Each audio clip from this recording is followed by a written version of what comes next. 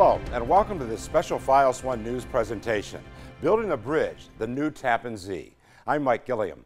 Over the next half hour, we'll explore the history of the span that links Westchester to Rockland and why it needs to be replaced, the behind-the-scenes battles, and the impact on the surrounding communities.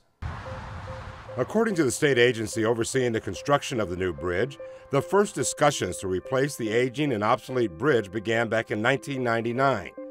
And then, over the next 11 years, $88 million in taxpayer dollars was spent. 430 meetings were held. 150 concepts were considered, but the project did not move forward. Then, in 2011, new design-build legislation was finally enacted, and an environmental review was completed. We'll take an in-depth look at the state-of-the-art design of the bridge and how it compares with the current structure. Plus, we'll show you some of the new design aesthetics of the bridge. And we'll have a timeline of when the $3.9 billion project is expected to be completed and details on how much more traffic the new bridge will be able to handle. Plus, we'll hear from people living in the surrounding communities and how this construction will impact them and their concerns over noise, air, dust, and traffic. And we'll take a trip back in time when the first bridge was built. We begin now with our Carolyn Fortino, who met with the project leaders and has an overview of the massive undertaking. The Tappan Zee Bridge spans more than 16,000 feet from end to end, connecting Westchester County to Rockland County across the Hudson River. In 1955, the bridge first opened for traffic, handling about 18,000 commuter cars each day. But as travel greatly increased, the Tappan Zee Bridge started to deteriorate, leading to an 11-year discussion about repair and replacement. Kind of bogged down in red tape and government dysfunction. It was never able to get past the planning stage into something that was doable until Governor Cuomo in 2011 went to the federal government and said, look, we need to replace this bridge. More than 50 years later, the bridge's crumbling structure bears more travel than its design capacity, as 138,000 cars commute between Tarrytown and South Nyack each day. The federal government declared the Tappan Zee Bridge functionally obsolete, meaning that builders would not be approved to construct the same span today. In October of 2011, a design-build legislation was enacted, naming Tappan Zee constructors to synchronize the design and construction of the new bridge. 7 months later, 3 proposals for a new bridge were submitted, and 2 months later, a plan was selected. In January of 2013, the project was given notice to proceed, and in the fall, dredging and permanent pile installation began. The existing Tappan Zee Bridge is 87 feet wide. It only has 7 11-foot lanes and that little concrete movable barrier that switches twice a day. The new bridge, which is actually 2 spans, it's a twin-span bridge, will be more than double the width. Here's an inside look at what the new New York Bridge will look like. The new southern span from Rockland to Westchester County will be 87 feet wide, with 4 general traffic lanes, a shoulder dedicated to breakdowns and emergency vehicles, and an express bus lane. The new northern span will boast 96 feet and maintain almost the same layout, but will have the new shared use path for pedestrians and bicyclists. Included in the design are also 6 belvederes that extend 12 feet beyond the path, providing a viewing area for people to take in views of the Hudson River Valley. Later this year, the people will start to see some concrete work going into the river. There'll be a concrete foundations, pile caps we call them, that will go on top of those pilings that we've driven. And then you'll see columns and so forth starting later this year. The new Tappan Zee Bridge is being designed by Tappan Zee Constructors, a group of some of the world's best-known and most highly regarded design teams and engineers. The group has hired hundreds of local subcontractors from Westchester, Rockland, and Orange counties for jobs totaling $1.2 billion.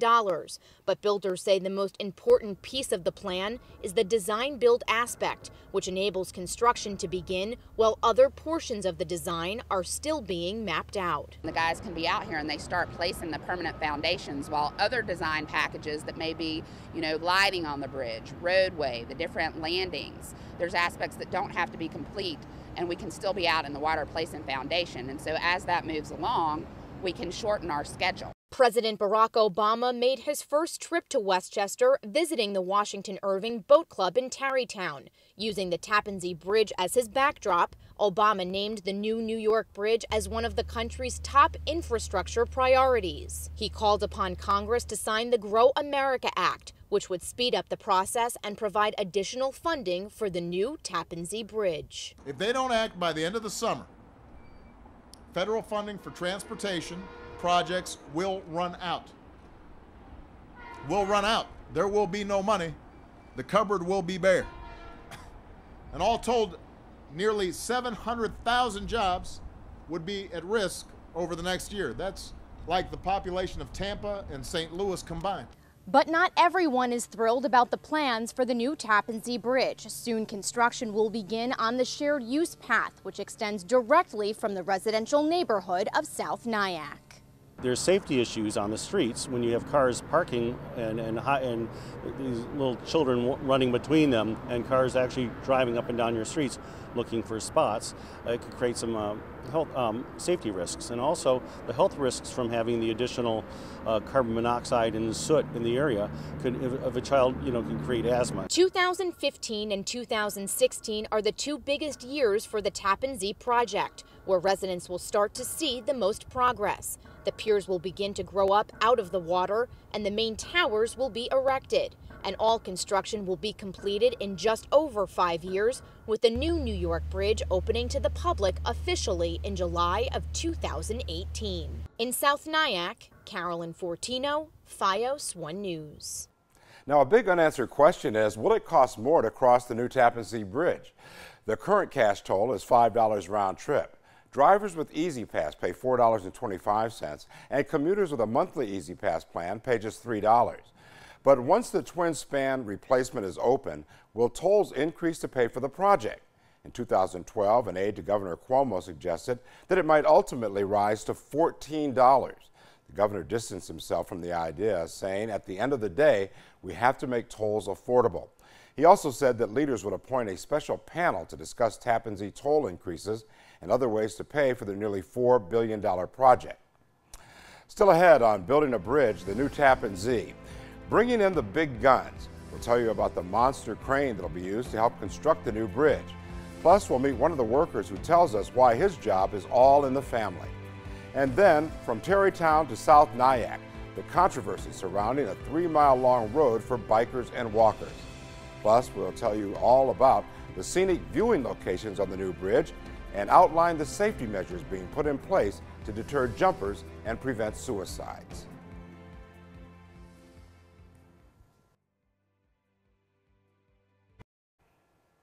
The first span of the new twin span bridge is scheduled to open in 2016, and the new bridge should be completed in 2018.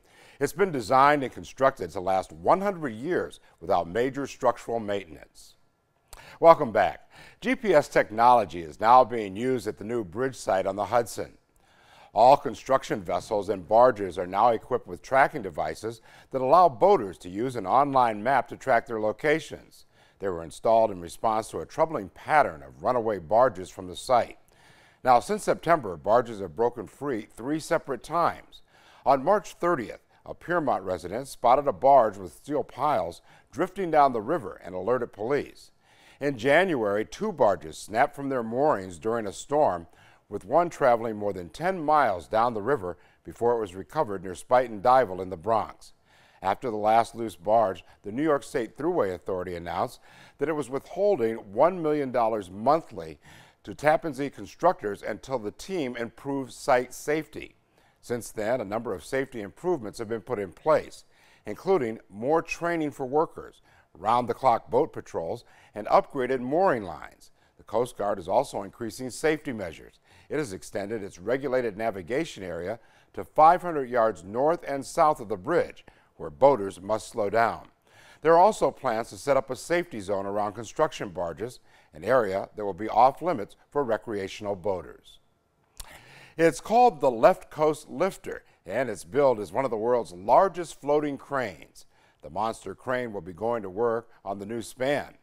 Now, here's some fun facts. The crane's boom is 328 feet, and the barge it sits on is 356 feet long. The crane can lift 1,900 tons, or nearly 13 times the weight of the Statue of Liberty. The crane has been nicknamed the I Lift New York Super Crane. The crane comes to New York from San Francisco, making the 6,000-mile journey through the Panama Canal and then up the East Coast. The new bridge is bringing many new jobs to Westchester and Rockland counties. For one new hired hand, it's all about keeping it in the family. FiOS 1's Ken Buffa explains.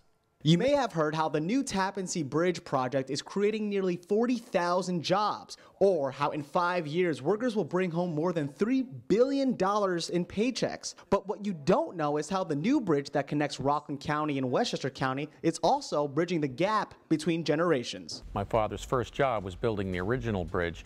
And now, 60 years later, his son, myself, is working on the bridge again. 53-year-old Dan Doyle and his steel company Breakwell in Chester, New York are among some of the businesses assigned to the new bridge. Doyle says that creating custom metal parts for the new structure could not have come at a better time. The last 4 years has been tough. Doyle says businesses like his have been taking a beating from what he calls a sinking economy. You wonder, is this going to be your last month? Is this going to be your last month? But he says his business never sunk too low. Holding the hat of his now deceased father that he wore creating the old bridge, Doyle remembers some words of wisdom his father left behind. Working hard. Don't give up. So when the Tappan Zee Bridge project was beginning to be discussed, Doyle's initial thought was, even if we get the crumbs off the job, for us, that's a lot of crumbs, and it'll feed us. As negotiations continued, business was not as busy as Breakwell. Doyle says it was not too bad, but not the way it once was, until everything changed. As soon as the Tappan Zee Bridge was ready to get built, Breakwell got to work. Welding. Cutting. Perfect time when we were really running low on work. All of a sudden, this bridge started to ramp up again. And although Tappan Zee officials said the new bridge would bring new work, Doyle feels faith may have been in the blueprints. So, there's a part of me that wants to think, maybe there's more than coincidence there, almost like he's looking down and saying, here, I'm going to throw you this bone. In Chester, Ken Buffa, FiOS 1 News. Nice story. There's still so much more ahead on this FiOS 1 News special presentation, Building a Bridge, the new Tappan Zee. The plan and the construction are not without controversy. We'll hear from the people living near the construction site about their concerns. And then we'll take a trip back in time to when the original Tappan Zee Bridge was built. Stay with us.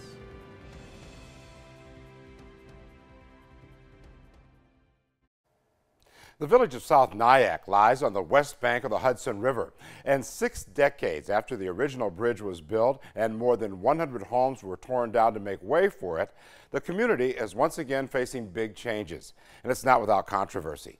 FiOS 1's Lisa Salvati picks up the story. The jewel of the new Tappan Zee Bridge is the shared use path, a 3-mile-long lane on the bridge from Tarrytown to South Nyack, offering breathtaking river views for bikers and walkers. But where the state plans to end the path in South Nyack is at the center of controversy. It's going to be in our front yard. Tanya Wisner and her family live at this home on the corner of Cornelison and South Broadway. As it stands now, the state is buying a portion of her yard. She's losing her pool. The plan is to have the path run from the new bridge along the side of her house to the corner and end here. Wisner is not happy. Well, we'll, be able to hand them coffee, I suppose. Drinks. It's going to change our quality of life, definitely. This is an invitation to someone getting hurt, someone getting hit. Faith Elliott belongs to a grassroots group called the Tappan Zee Gateway Alliance. She says ending the path at this corner, across from the entrance ramp to the southbound Thruway, is a disaster waiting to happen. The bikers would be competing with huge trucks, huge buses, speeding cars. It is not a safe place to cross. The group's founder, Cliff Weathers, agrees. We're talking about families, we're talking about people with young children crossing at a freeway entrance ramp where buses and trucks drive down all the time with no stop signs. The group wants the path's terminus moved to this piece of land by exit 10. But bridge officials are using it as a staging area for construction equipment and say it's not available.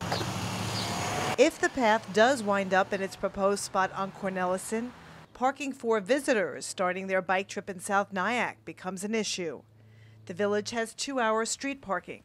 South Nyack Mayor Bonnie Christian says it's going to stay that way. In no way are we looking at parking on South Broadway. Back in March, there was a proposal at a village board meeting to knock down Village Hall, which is across the street from the proposed bike path, and build a parking lot. Once we heard that, we tabled it. Village Hall is tabled. It's not an issue right now. The mayor of neighboring Nyack offered to host the parking in municipal lots a half a mile away. If that would help South Nyack keep the traffic off their streets and keep the chaos to a minimum and allow it to retain its sleepy, wonderful, home-filled quality, then we're happy to help. One solution to the parking problem comes from the Thruway Authority. They want to turn this grassy piece of land, which is right by exit 10, into the new parking lot. The plan is still to have bikers exit on Cornellison and then cross the street to a newly constructed elevated ramp behind Village Hall. The ramp would extend over this jogging path and end in the new lot. Meantime, some bikers who didn't want to be on camera told me they don't care where the path begins or ends. They're just excited to ride across the river. But Mayor Christian says she cares. We really don't want it here. We really wanted it Interchange 10. The mayor adds Cornellison is not a done deal and urges residents to share their ideas at upcoming village meetings. In South Nyack, Lisa Salvati, FiOS 1 News. The bridge builders have installed environmental monitoring stations near both the Rockland and Westchester County shorelines. Now, these highly sophisticated machines are intended to monitor noise, vibration, and air quality. Construction noise is being monitored very closely to make sure the work is being done without exceeding allowable sound levels. The environment below the waters of the Hudson is also being monitored. One species in particular, the short-nosed sturgeon. The Thruway Authority is tagging 120 of them and will be tracking their movements, which can provide clues about the effects of the construction. The short-nosed sturgeon and its larger cousin, the Atlantic sturgeon, are on the endangered species list. The Hudson has been home to both species for centuries. Short-nosed sturgeons spend their whole life in the Hudson, while Atlantic sturgeon are born there and return to spawn. Still to come, the designers of the new bridge have gone to great lengths to build safety features to prevent people from jumping. We'll tell you all about that. And then a trip down memory lane, how the original Tappan Zee Bridge was celebrated when it opened for the first time. We'll be right back.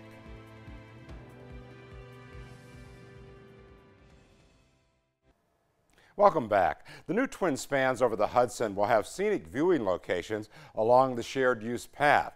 It will also have protection incorporated into the design that will deter people from jumping.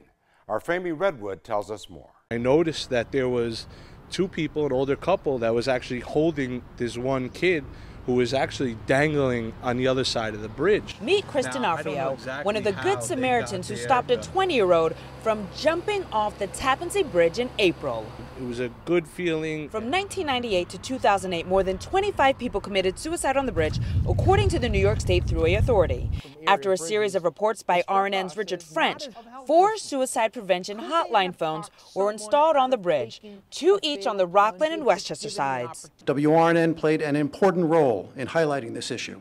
The new design will include suicide deterrent barriers, a safety netting that's mesh that'll basically catch anyone who tries to jump, and an angled fence along all 4 edges of the bridge. So it makes it even harder to climb up. Your weight will literally pull you back. The new Tappan Zee will have a shared use path for bikers and walkers, and for the first time, anyone will be able to enjoy the breathtaking Hudson River views. You'll be able to enjoy those views at 6 scenic overlooks. Underneath the overlooks will be the steel mesh safety netting. Connie Bear says these deterrents are proven to work. We went up to Cornell University where they're using this type of steel mesh safety netting and where they're using some innovative fence designs because they've had an issue with all the gorges up at Cornell. Let's not forget about terrorism. Engineers also had that in mind. Now there's going to be a 24/7 high-tech video monitoring system that'll see all angles of the bridge. We'll see it, we'll know it instantly and can respond instantly. In Tarrytown, Famie Redwood,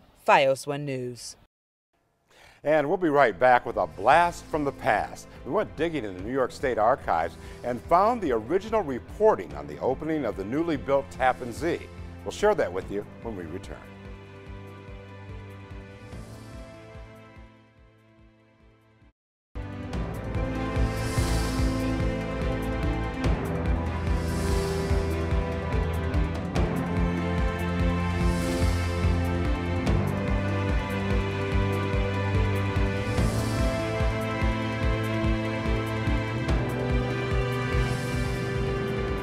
welcome back.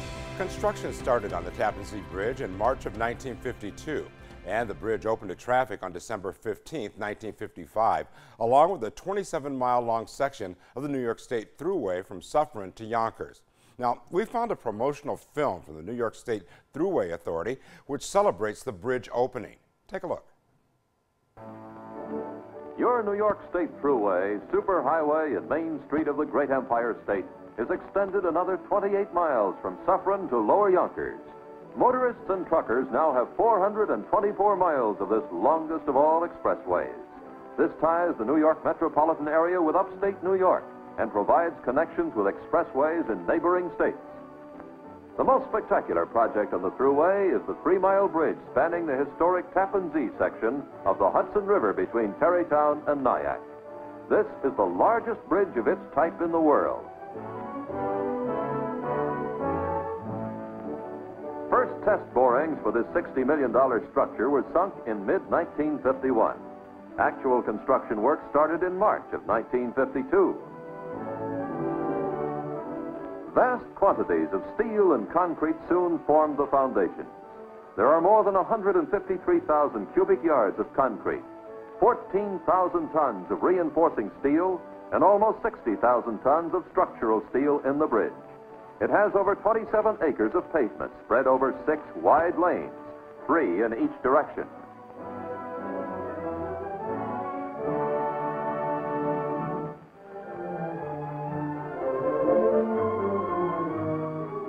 Most unique feature of the bridge is the use of huge underwater boxes, 8 in number, which rest on the river bottom at mid-channel and serve as buoyant foundations to support about 70% of the bridge's dead weight.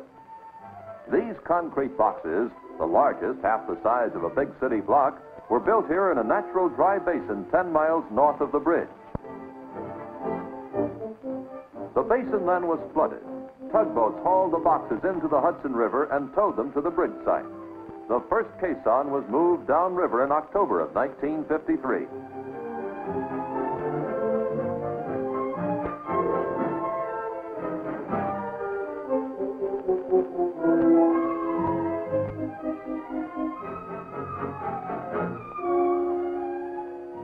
Back at the bridge site, each of the boxes was carefully jockeyed into a corral, filled with water, and sunk to its precise river bottom location. As the weight of the foundations and superstructure was added, the boxes were pumped dry for the desired buoyancy to support the bridge.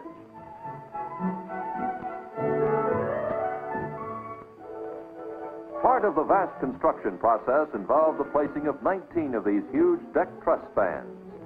These also were fabricated 10 miles north of the bridge and floated into place atop their concrete foundations.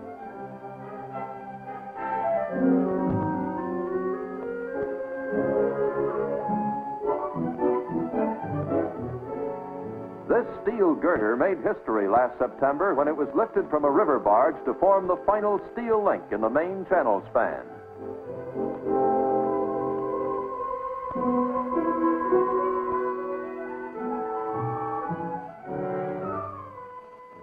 Your Thruway Bridge is now formally opened with another 25 miles of the longest, safest, best engineered superhighway in the world. Another historic chapter to the rich heritage of New York State and its cross-state Thruway. In 1994, the name of Malcolm Wilson was added to the bridge's name upon the 20th anniversary of his leaving the governor's office, though it's almost never used when the bridge is spoken about.